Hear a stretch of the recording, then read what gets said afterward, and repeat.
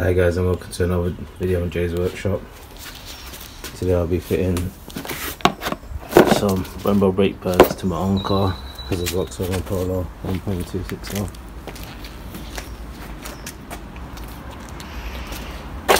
So first what I'm going to do is release these security caps, loosen the nuts, jack the car up and place them on axle stands. This is the tool you need that you usually find in the boot of your car with a spare tyre. Just pop them in there, pull up.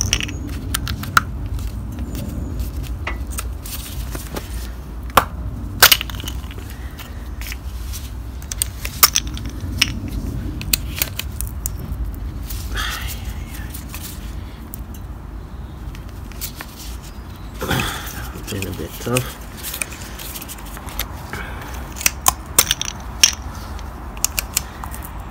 Okay, got the car up. I'll put both sides on axle stands. Now I can fully remove the wheels.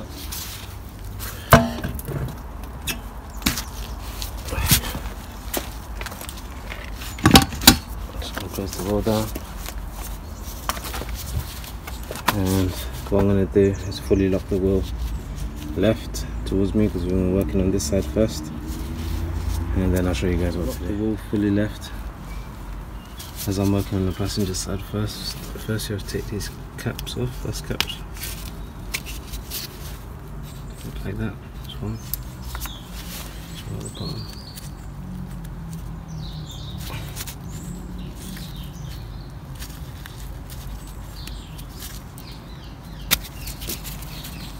Yep.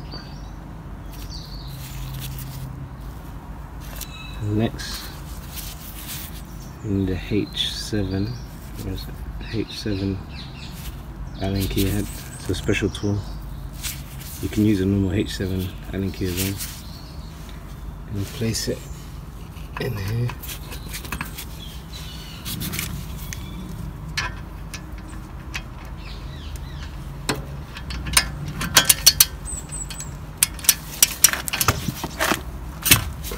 To loosen it.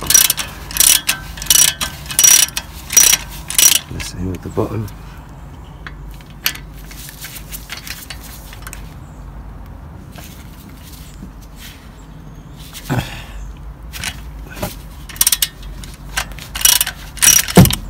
I'm just going to loosen them off now. Okay, I've taken off the two caliper guide bolts here. One, two. I've just left them on the rubber casing now. You can't fully take them out, but I've just left them in for now. So this should hopefully just come out now.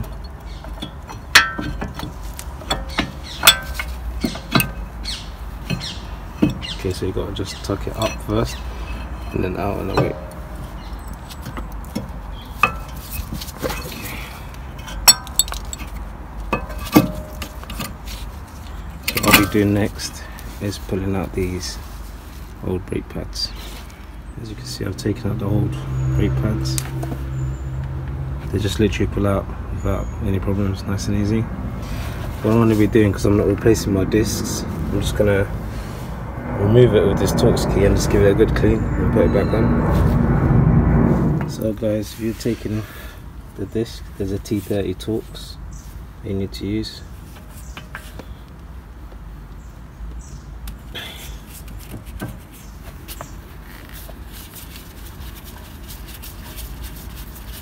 So if you was replacing this is the same procedure you'll be doing. Simply remove this T30 Torx screw and take it to this, like so. But I'm not going to be replacing them, I'm just going to be cleaning them up and then putting them back on. So I'm just giving the wheel hub a good clean down as well,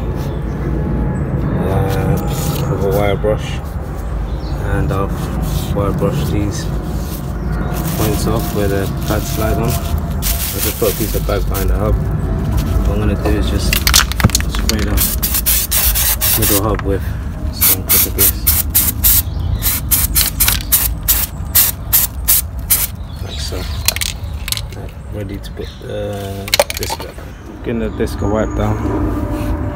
You can place it back on there. like so, and then I have to get this torque screw and screw it back in this one with the torques.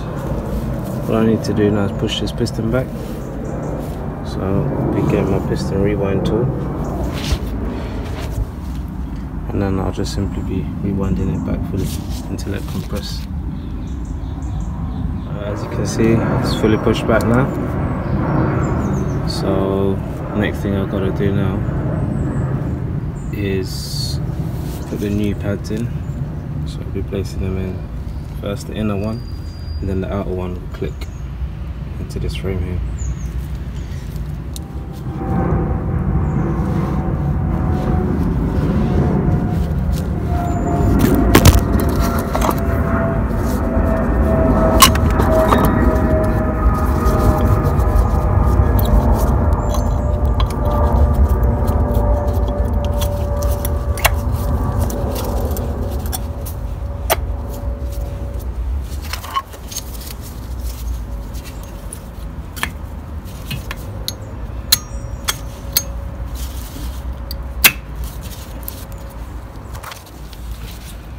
So it simply just pops into place there, and the back one pushes in as well. So just put some anti-seize on these lines where the brake pads will slide on, they sit on. Just any anti-seize grease you can use, or even copper grease. When placing the pads in, you have to tuck the bottom in first.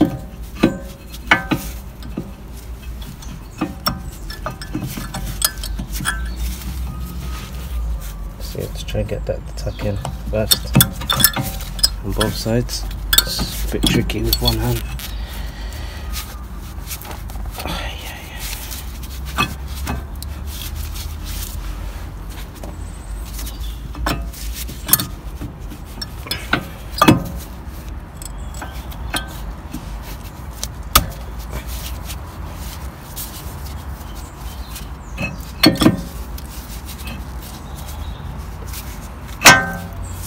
Like so. So it's tucked in. The main thing is the bottom of the caliper. You have to tuck that in first, and the brake pad should be on the outside. So one bit goes on that side, which is the actual caliper, and the brake pad sits behind. So that's tucked in nicely now. Now we've got to tighten up these glider bolts. I'm just gonna give them a quick scrub down with a bit of sandpaper or wire brush, and then grease them up and put them back in. So I've greased up the glider pins, put them back in. What I want to do first is just simply hand tighten them into the right place.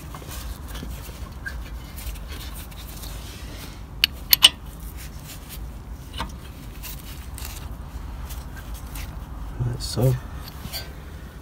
And then I'll fully tighten them off now with the ratchet.